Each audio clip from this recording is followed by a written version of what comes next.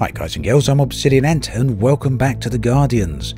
This is beta patch 2.2 for Elite Dangerous. Now with this patch, some new installations, some new structures were installed in space. This one here is a military installation and I'm going to check out all the structures in this video. Now when you do jump out of Supercruise, you do end up right on top of these structures here. This is pretty much how it used to work in the early days with the space stations, so hopefully at some point Frontier will get these in line with the other stations and outposts. But just look how large this structure actually is. Very, very large indeed. I do believe that some of these, if not all of them, are out of the CQC arena mode.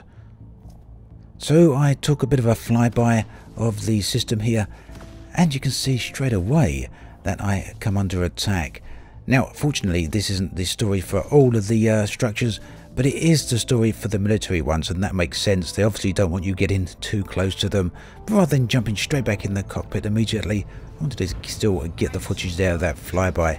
But as you can see, I've lost my shields, I've lost a bit of hull, and I'm wondering whether or not I was going to be able to get away here in time.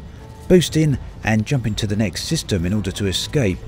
I dramatically overheated. But at this point, it was either do or die, just as an incoming missile occurred. At any rate, I soon turned around to make a second attempt. Fortunately, at this time, I knew to keep a well clear, and although I jumped right on top of it there, nearly smashing into the side, I soon turned around to get some rather nice footage of what this structure looks like from a distance. Frontier have clearly put quite a bit of thought into where they've placed these structures. This one very close to the local star, as you can see, almost within the fuel scooping zone. And the story is the same with the other structures. Now, for me, I feel this is long overdue. They've got some gorgeous backdrops in this game, and they really need to make use of them. As it currently stands, there's nothing you can actually do around these structures for now, but Frontier do have gameplay planned around them, and as the structures are quite varied, and as they belong to all different types of groups, I'd imagine that gameplay could be quite varied, and as it stands, there are some opportunities there right now for a little bit of gameplay. This one is a civilian installation, as you can see, again taken out of CQC. There is a lot of debris around this installation, just as there was around the military one. Not sure what that's all about, but there's also a local satellite here that you can also scan, and if you do so, you do get some information from it, and just maybe that will form a part of the gameplay at a later date. So really, this has been a long time coming. Elite has needed a variety of environments, and hopefully this is just scraping the surface.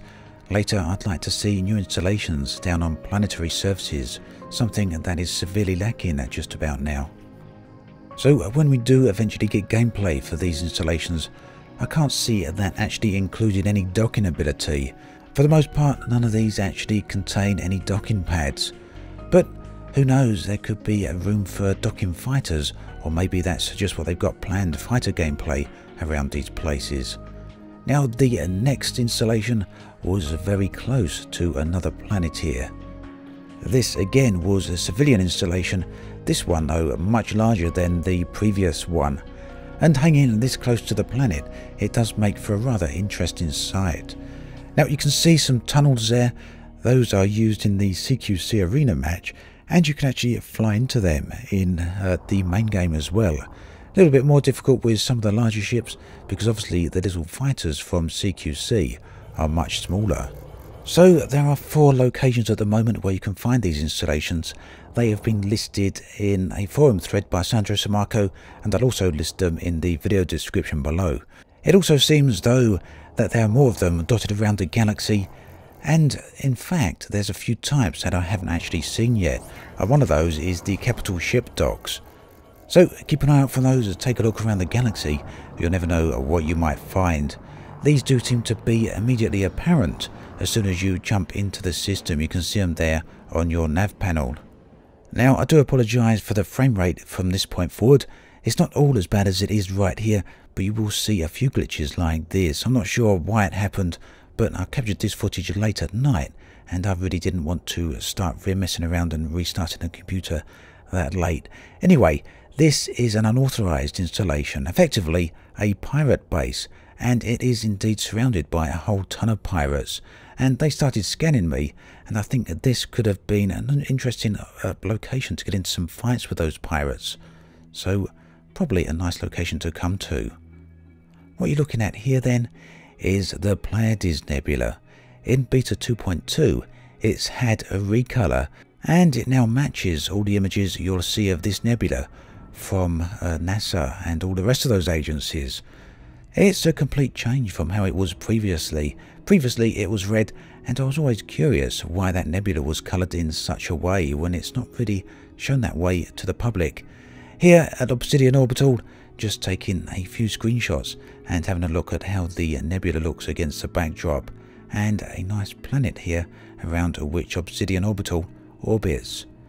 When you get to the dark side of the planet, as with all the other nebulas, this one lights up spectacularly, and it really is truly beautiful.